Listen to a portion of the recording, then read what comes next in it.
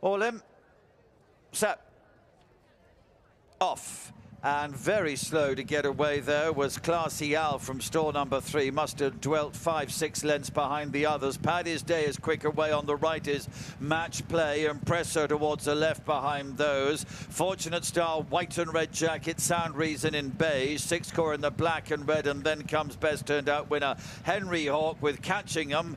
Classy Al, but still 3 lengths behind the main group of runners. They get to halfway.